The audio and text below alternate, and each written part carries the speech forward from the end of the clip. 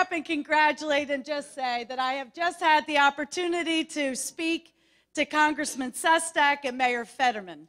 And I want you to join me in congratulating both of them for the principled, issues-based, ideas-based debate we just had. Thank you to both of them.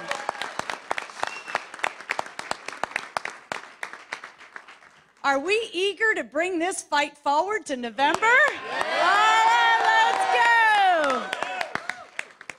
You know, you hear a lot about momentum in an election year. Who's got wind in her sails? Who's moving in the right direction, and who's got the best shot to come out on top?